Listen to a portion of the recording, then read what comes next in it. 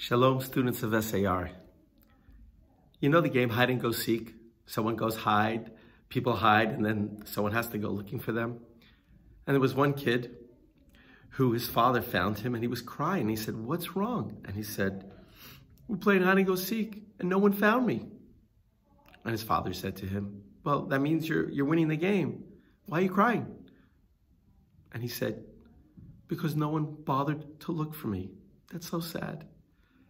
When we play hide and go seek, we're looking for someone, and it's important for that other person who's hiding that you're looking for them. I was asked to make you a video and give you a message about Shmitta. And you probably have learned that Shmitta, we let the land rest in Eretz Yisrael, and that its fruit is holy. But I thought to myself, I don't know, I live here in Riverdale. How is Shmitta so important? What's the lesson? Well, I want to go back to that idea about hide and go seek. Because for a farmer, to let his land just sit there and whatever grows is what we're going to eat, that takes a lot of faith in Hashem.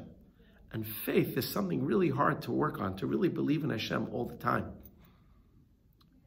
Now, Hashem is like the moon. Sometimes it's full, and sometimes you can barely see it.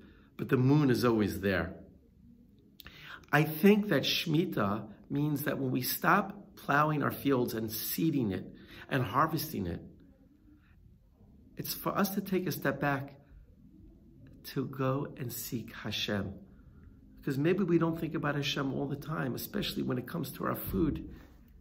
But if it wasn't for Hashem, we would never have what to eat or to drink. And I think about it. Here I am, I'm peeling this beautiful, beautiful piece of fruit. And inside the fruit, there are seeds. And why is it that when I put the seed into the dirt and water it, a tree's gonna grow. And from that tree, I'm gonna have fruit. Like, that's really cool.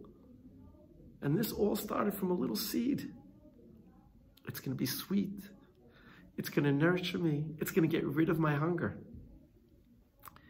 So maybe Shmitta, one way to think about Shmitta for us, is the game of hide and go seek. It's our job. Hashem says, let's play a game. You let the land rest and come look for me. And you'll see from all the fruit that grows and all the grains and all the vegetables that will grow, that's how you'll realize it's me.